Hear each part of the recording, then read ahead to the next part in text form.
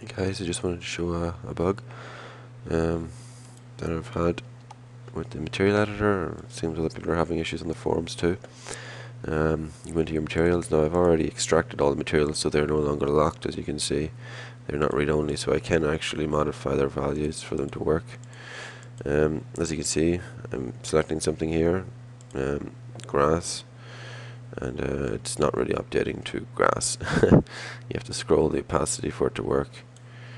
And then when you click on another one again, it's either going to go to black or it's going to stay.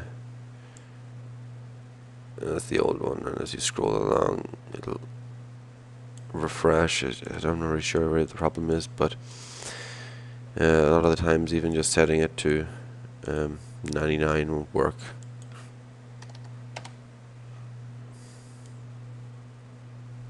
See, this is the mud texture. It took it a while there to change from whatever that other texture was.